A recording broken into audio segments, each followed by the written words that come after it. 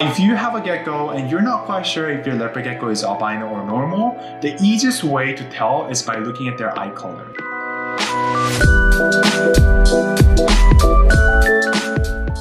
Hey everyone, how are you guys doing? This is Chris from Geckopia, and in today's video, I'm gonna go over the albino lines. You know, I actually went over this about 2 years ago, but there are a couple of things that I didn't really like about, and there are a few things that I learned over the years of breeding leopard geckos. So I'm gonna share you guys the updated information so that you guys can have more information while working on these albino projects. Now, albino is one of the most popular morph that new breeders work on, and it is one of the most popular ones because it is one of the first morph that was found from a breeder whose name is Tremper. Now there are 3 morphs. 1 is a Tremper albino, and 2 is the Bell albino, and 3 is Rainwater albino. They all have a different name because it was found from the different breeder, and for that reason, when you find a new morph in the past, when there wasn't any morph out there for leopard geckos, you get to actually name the morph with anything that you want. And that is why they have all different morphs name. And usually when breeders find these morph, they used to use their last name on it. So the Bell and Tremper is actually the last name from the founder of the morph. So that's why they have these unique name for these leopard gecko morph. The most popular one will be the Tremper, so it will be more easy to find out there in the market. And especially if you go to morph markets, there are a ton of Tremper albino leopard geckos available on the website. So you can skim through and look through all these geckos. But one of the key things that I would recommend if I were to go back and start with the albino lines is that I would get the one of the best quality or something that catches your eyes the most. Because at the end of the day, when you get that leopard geckos, you're gonna consistently work on multiple projects. And the cool thing about Tremper albino and Bell or Rainwater is that you can actually do like a combo with other morph, like let's say Eclipse, WY, or Tangerine, or like there's a bunch of things that you can do. And just letting you know, try not to cross Rainwater with the Bell or Bell with the Tremper or any of these albinos together, because at the end of the day, when you produce hatchlings, they have very similar characteristics from each other, so it's really hard to tell which one is which. The another thing is the Tremper albino, Bell albino, Rainwater albinos are recessive, which means when you pair albino with the normal leopard geckos, it won't just come out visual albino the next year. Recessive, they do need to pair it with the recessive to recessive in order to become a visual recessive. So if you don't pair with the visual albinos together, it won't be albino. It will most likely be normal characteristic leopard gecko with a hat. Hat basically means it carries the genetics, but it's hidden inside the genetics, so it won't appear outside their skin until it becomes visual recessive. So the first thing that I would recommend is go with the Tremper, because that is the easiest morph to find out there, and I would get one of the best Tremper if possible. Now, I'm not gonna lie, there are amazing Rainwater, Bell albinos, but it's just that they're a little bit more hard to find out there compared to Tremper albino. So, and especially if you're new, like you don't exactly know which one's good and which one's bad. So me personally, this is just my opinions, like Tremper will be the best to go with if you're thinking about doing albino projects. Now, I brought this example images on the websites, and this is images from the Geckopia, which is one of the breeders who is well known for the leopard geckos. So the first one is going to be the Tremper albino, and the second one is going to be the Bell albino, and third one is going to be the Rainwater albino.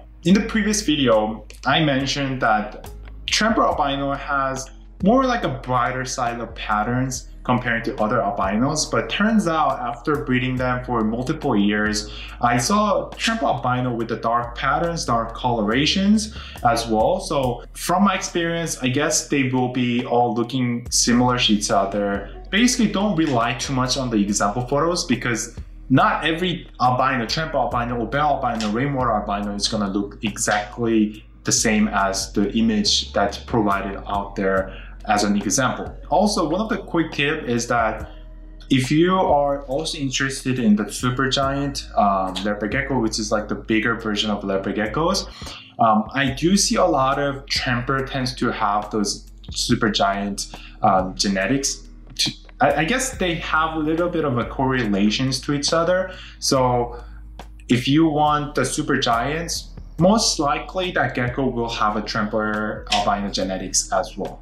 The reason why I really like about albino lines is because when you pair the albino with any other leopard gecko's morph, most likely the colorations will eventually enhance, so it will make the gecko more brighter. And especially you will often see with a lot of white band patterns on them, their back or on their head, and this does really go well with the colors as well. So I guess that will be the reason why people like to go with the albino projects. Now, one of the quick tips that I will give out for anyone who's getting their first leopard gecko for albino leopard geckos, whether if it's a bell or rainwater or Tremper, they are more sensitive to the lights compared to the normal leopard gecko. So which means when you're keeping them in an enclosure, I highly recommend making the lights a little bit more darker so that they're less stressed. If you have a gecko and you're not quite sure if your leopard gecko is albino or normal, the easiest way to tell is by looking at their eye color and eye patterns.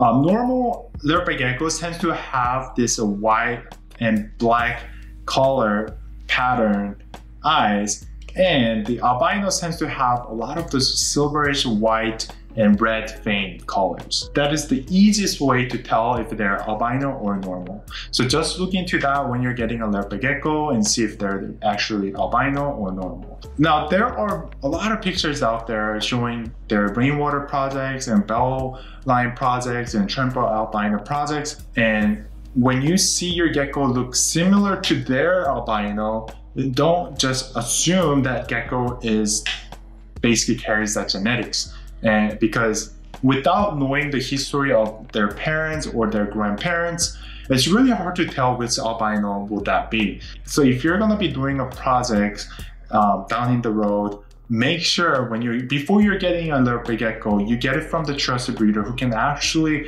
prove like their images of their parents and grandparents, because without knowing any of those informations, you're not going to know which albino that will be. Even if the example photos out there or other breeders' photos look similar to your geckos that you are holding right now, doesn't really mean that you have the exactly same morph with theirs. So make sure when you're getting albino leopard geckos, make sure you get the information for their parents and grandparents. So yeah, over the 2 years while working with the Tremper albino projects, I have been seeing there are brighter geckos with the Tremper albino and there are geckos that with the darker color. So just because the example shows you that the bell or rainwater has a more like a dark pattern, doesn't really mean the Tremper wouldn't have that dark patterns, because I do have a couple of Trempers that are dark, like the example photos that is provided with the bell or rainwater albino.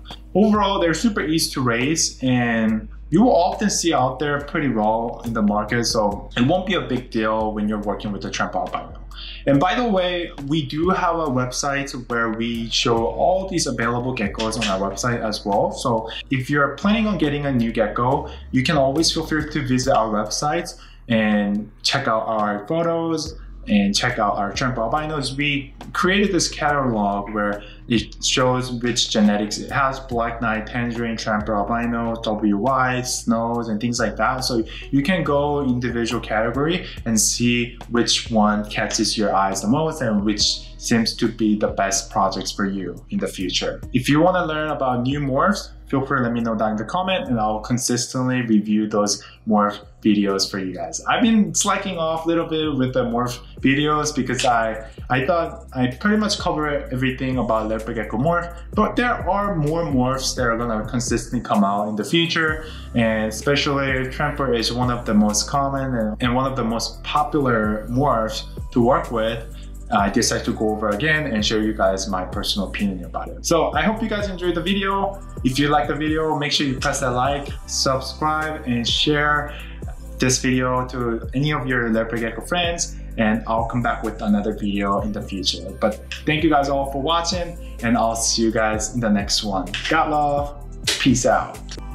Hey look, if you enjoyed that video, I went ahead and picked out another special video that I know you're gonna find it immensely valuable. You can find it right here. There, I know you're gonna love it, and I'll see you in the next one.